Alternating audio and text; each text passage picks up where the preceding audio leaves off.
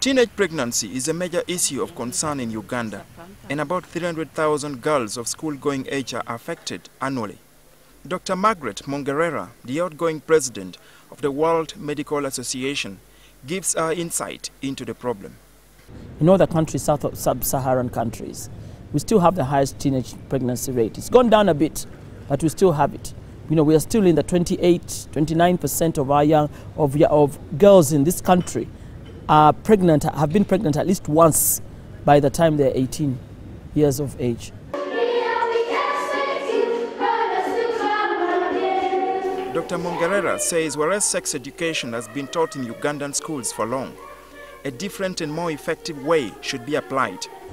If you compare, you know, if you look at countries where the age of consent is 16 or below, you'll find that the young people there have information. And you find that the laws are stronger and they are enforced. Let's give more information.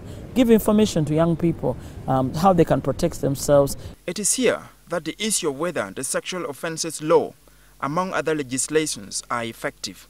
An amendment is being fronted. Dr Mungherera says the amendment states that the law should only target adults who engage in intercourse with children.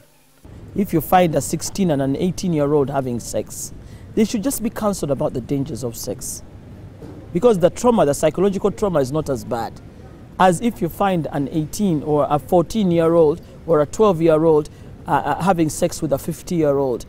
There definitely there's some sort of control, some sort of power issue going on, some sort of exploitation. Child rights advocates say that the amended law calls for counseling as opposed to jail for children who engage in sexual activity. No, we're talking about skills that they need to be able to make the right decisions, you know, to be assertive, to be able to cope with peer pressure. Those sort of skills, you need to do a bit more work. You need to change the whole educational system, the way we teach our young people, whether they're in universities, whether they're in colleges, whether they're in primary schools, whether they're in kindergartens. According to the 2011 Demographic Health Survey, the number of mothers who die while giving birth is also relatively high, at 438 per 100,000 live births in the country. At least 40% of the cases are for teenage mothers. Early pregnancy has both physical and psychological effects on the victims. These include harassment, personality disorder, discrimination, and sometimes expulsion from their homes. Not only are these effects on that young mother, the teenage mother, but these effects are also will pass on the child. Why?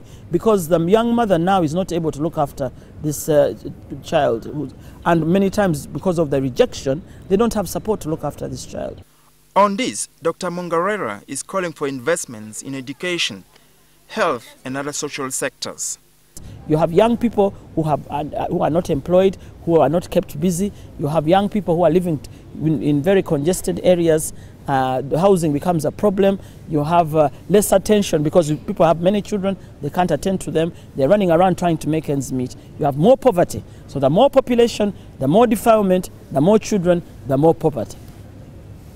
Dr Mungherera is a consultant psychiatrist at Mulago Hospital and also does social work and Rotary activities. She was the first African woman to be elected the president of the World Medical Association. When we came out, 100 of us, about 60 people left the country. I did not leave Uganda. I stayed behind, and I've been here and all along, and I think I've made my contribution. It has been a very rewarding life for me. I have enjoyed it. I have served the most vulnerable people.